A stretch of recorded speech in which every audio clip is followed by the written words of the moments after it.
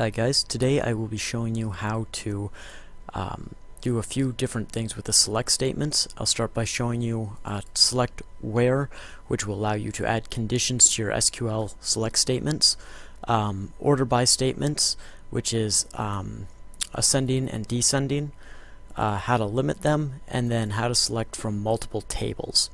So we'll first start by giving you a quick look here at my database. What I have set up is this table in the database test.db. The table name is YouTube. These are the fields, and here is the data I have pre-populated into them. Next, we also will be using this Facebook table, which is in the same database. This is the three fake entries I've added, and these are the fields. So now that you have a little idea of what that looks like, we're going to go ahead and I'll start walking through some of the code and what we're going to be doing. To start with, I've already created a select statement here in a function, and I have a for loop that prints out all of the array data up here. This is a continuation of the other select statement video that I made, so hopefully you'll watch that or understand what we're doing here. We also have the connection state and all of that ready as is now. So the first thing we come down here is we create our connection, we establish that, we get our prepared statement ready, and this will be focusing on just the SQL code. So first we say select all from YouTube, and then when we come down here for our results, what we add to our array is the URL field. So if I run this for you here, you can see up here we have fake URL, YouTube/watchmoney film slash New Boston and slash intro. So those are 4 videos that were in the database. And if we go ahead and switch this from select all from YouTube to Facebook and run this again, we have the 3 postings here that were in that one.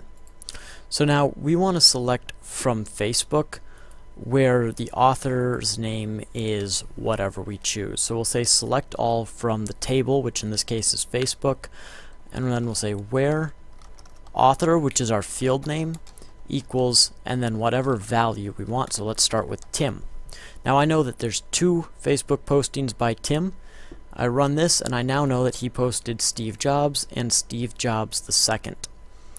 So we can go ahead and change this to make sure it worked. We'll put in Ashley, which is our other Facebook poster, and here she posted apples.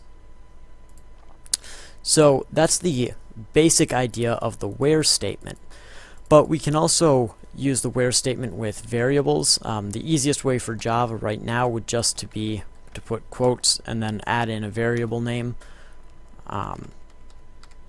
which would look just like that, and your variable would be here with plus signs on either side. Obviously my var is not declared yet, so we're not going to waste time doing that. It's pretty straightforward.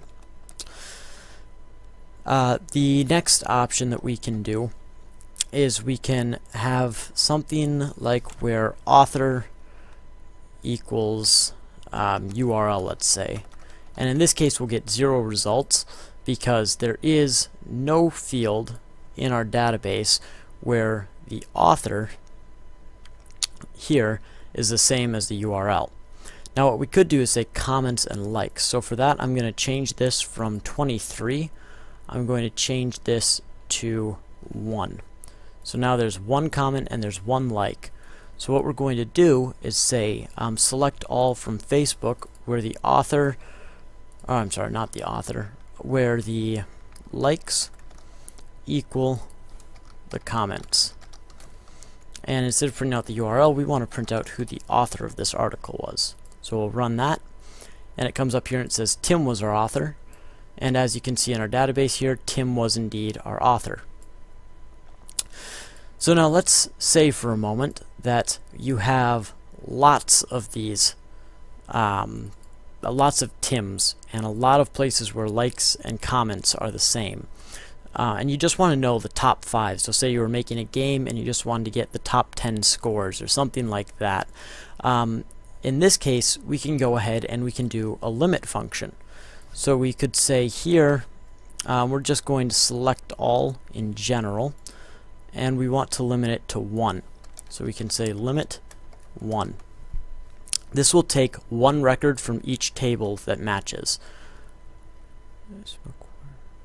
Oops, and I didn't take out my where statement. There we go.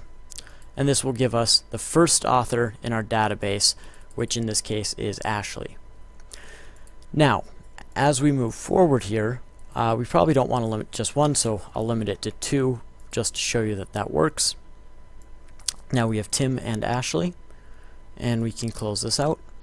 Now, being able to limit it alone won't do things like get us our high score. We need to be able to also sort it, because right now this will just go by when it was entered into the database. It doesn't know what to organize it by. So we want to go ahead and say order by and then our variable. In this case, let's go ahead and we'll do it by name. So we'll say author, ASC. And now it goes Ashley, Tim, Tim.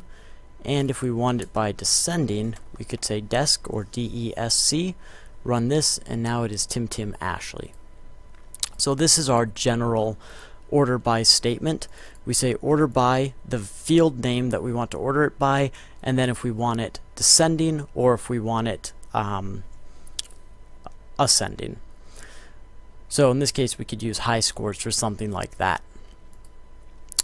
Moving on from our order by statements, we've done our order, we've done our limit, and we've done our where.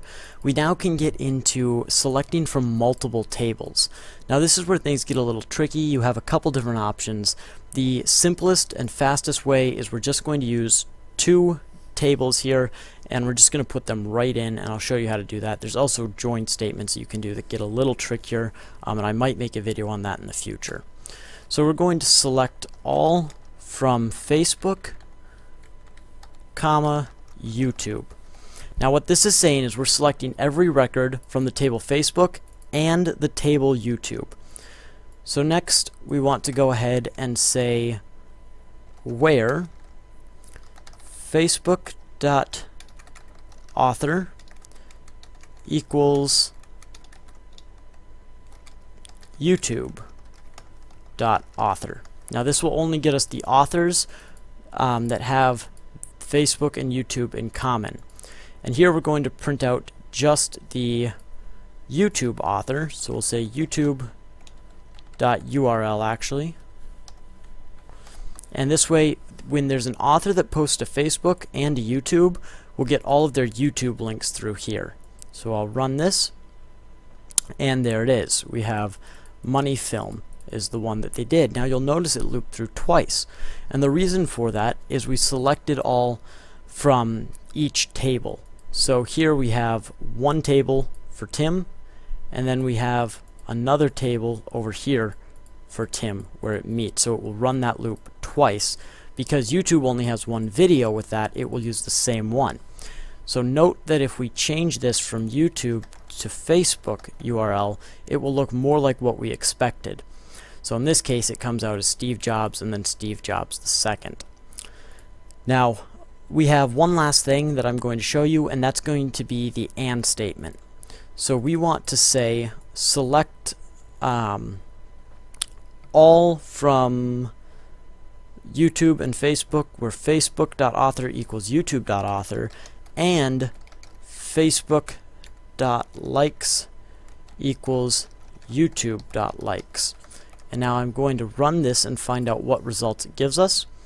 And here it doesn't give us anything, because if we look in here under the Facebook, we have the users that match for Tim. We have 1, 1, 23, and 1. And our YouTube table, we have 1, but this is for Joe, not for Tim. So if we change Tim's likes here to say 1 like and save that, and now we'll rerun the program, and here we get just the 1 result. And this result is where the Facebook author and the YouTube author were the same, and the number of likes on Facebook and the number of likes on YouTube were the same. And this is the one record that matches that criteria. So that was a very basic overview of how to do where statements, and statements, order by statements, ascending and descending, limit the number of records, and then also use multiple tables. You'll note down here we had to do things like facebook.url. That's how the database knows which table field you're talking about. Opposed to the AND statement, there is also an OR statement, which is the exact same as if you were programming with a normal if statement. Because that should be pretty redundant, I'm not going to do a video on that one right now. I will continue on with some other videos later, and maybe even show you how to do some more complicated join and selects with MySQL. Thank you all for watching, and please take a look at my other videos.